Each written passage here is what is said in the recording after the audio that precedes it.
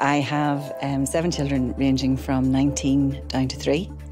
My oldest daughter just started college in Galway. I have 4 daughters first, and then I have 3 sons. My youngest son is 3. So my thought process was that now that my baby is getting a little bit older, he's due to start Montessori, this is now my time, this is my window, and I'm back to being mummy and mummy doing business. Hello, Dragons. My name is Clare Colohan, and I'm the founder of the Galway Food Company. I'm here today to ask you for an investment of €40,000 in exchange for 25% equity in my company. My background is in sales and marketing. I have an honours degree in business, and I have worked in sales and marketing roles for IBM, Rank Xerox, SmithKline Glaxo, and Pfizer. Due to personal circumstances, I took a career break, and I've been at home with my 7 children for the last number of years. For the past 2 years, I've been researching a food business, and I identified a gap in the market for a food brand with regionally distinct products from Galway. And so I launched the Galway Food Company in the summer of last year. Our first product range to market is an all-butter shortbread with Galway flavours. As co-founder of Ireland's newest biscuit manufacturing company, Alison knows a good biscuit when she tastes one. But with unusual flavours like Galway Bay lavender and Connemara seaweed, will her fellow dragons show an interest? Claire, did I hear you right when you said you had 7 children? I do have 7 children, yeah. Well, you look remarkably fresh for somebody with 7 children. I eat a lot of seaweed. I think that must be it. Where do you see this product fitting? This product fits ideally into the local Galway market. It will roll across nationally. Galway itself is such a strong brand. We're the friendliest city in the world. We're bidding for the region of gastronomy, the capital of culture. We have so much going on in Galway, and it's all positive. There's a very positive provenance and attachment to Galway. And the export market is just, I mean, the potential is huge. One of the questions, I suppose, that you'd have to have is, obviously, the Galway Food Company works really great in Galway. But, you know, Cork are very proud of their food tradition, and other places are proud of theirs. How do you think it will play out? I don't see that as being a problem. I think I accept that it's very hard to establish a food company and a new brand, but I think that comes down to the branding strategy, the marketing and the communication. It just takes an awful lot of noise, and that's where the effort needs to go into the actual branding. Luckily, it is a positive brand. It'll be an easy job to do. And I honestly, well, for example, Rachel Allen, I met just before Christmas, and she loved the product. And I've just been approached by Ballymaloo to have it stocked down there. So I took that as a huge compliment, that they actually approached me to go down and have it stocked there.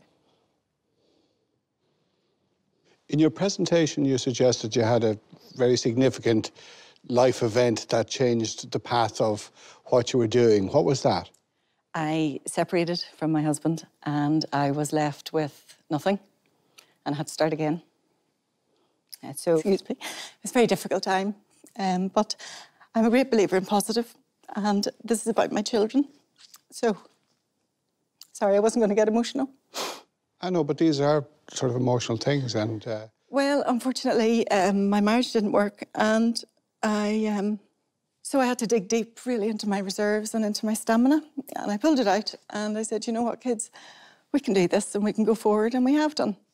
So the kids are all involved in the business. They're very much part of it. From design, my 9-year-old son picked the colours. My third daughter, who's 15 now, is an extraordinary baker, and she gets involved in that. And it's been a long journey, and there've been a lot of curveballs thrown at us, but I'm very positive, and I'm very strong, and I have a lot of determination and resilience. And here we are. And the children are very proud of you, no doubt. And equally me of them. Yeah. Claire, the biscuits taste great. They really do. Thank you. Particularly like the seaweed one. Seaweed is very hot at the moment as an ingredient, and I think in Ireland, and particularly in Galway, we're blessed to have a source of it. Absolutely. What are you planning in terms of other products to work on around the whole seaweed theme? Well, I believe there are at least another 2, if not 3, biscuit related in sweet and also in savoury. And I think the natural progression is to move down along that line. So I'm constantly looking for ideas. I think the seaweed is just so there and it's so underutilised. And we're an island surrounded by seaweed.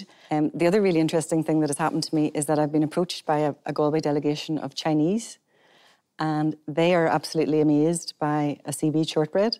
And they've invited me over to a trade fair in their village, which is 2.9 million people, in August of this year. So I've no doubt that when I really actually put my mind to it and look for these channels, that there won't be any issue finding them. I just haven't got that far yet. Clare may be only trading since December 2015, but her unusual biscuit flavours are already attracting international interest. Eamon wants to find out more about her costs. Clare, we haven't talked about the price point. So per unit, which you have in front of you there, it leaves the factory floor at €2.08. It goes into the retailer at $3.22 and an RRP of $4.95.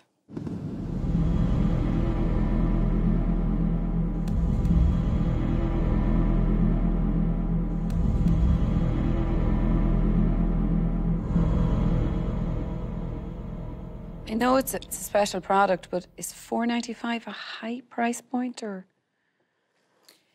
Interesting question. In certain shops, it's not. In other shops, they would say that it is a little bit high. And what I would be trying to do as I scale up would be to find economies of scale, to bring the margin down a little bit, or to bring, the price point down a little bit. What do you think would be, if you had an ideal price point, so to support it going mainstream, what do you think that would be? Do you know, I can't honestly say. I can't give the answer to that. I don't think it's going to be that much lower. Less? It really will. I'd have to work, and I've discussed it already with my production partners, and they've sort of given me volumes as to where they might be able to look at that. But we're not really at that stage yet, so I couldn't honestly say. Okay, Clare, thank you. The shelf life, you talked about extending the shelf life and so on. Where is it now, and what do you need to get it to? And does that impact, say, the ability to have an online business for export, for example? Currently, it is a 6-month shelf life.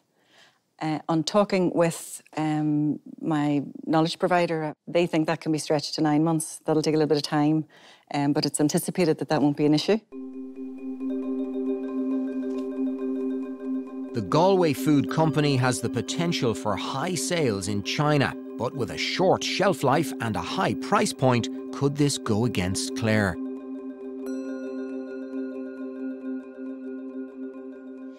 Clare, what's the shelf life of similar shortbreads on the market that, you know, that would be in the sort of fresh space as opposed to mass produced? It ranges between 4 months and 9 months. Really? Mm-hmm.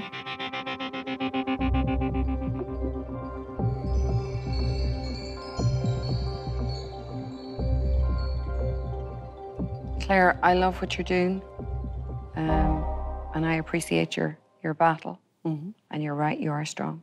Thank you. But food is not my area. Mm-hmm.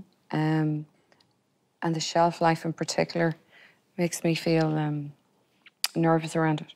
Okay. And for that reason and that reason only, I'm out. Okay, thank you.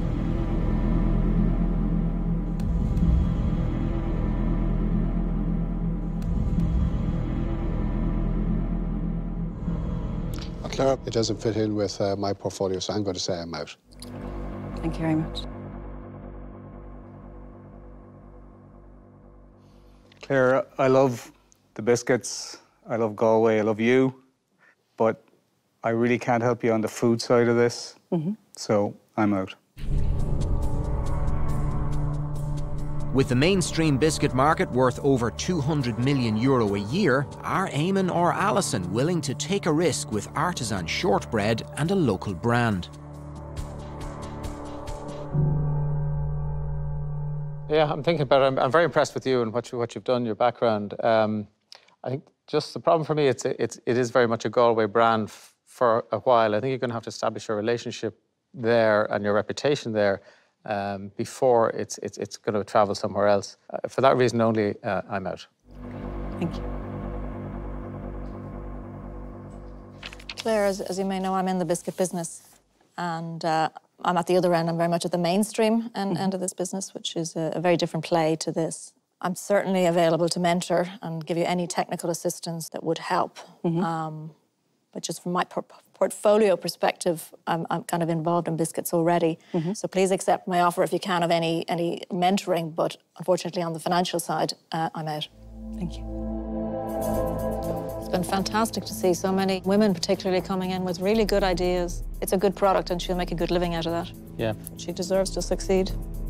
Perhaps I was a little bit early stage for the den, but I went in and I gave it my best shot. And definitely Alison's offer of mentorship, I'll be taking her up on that.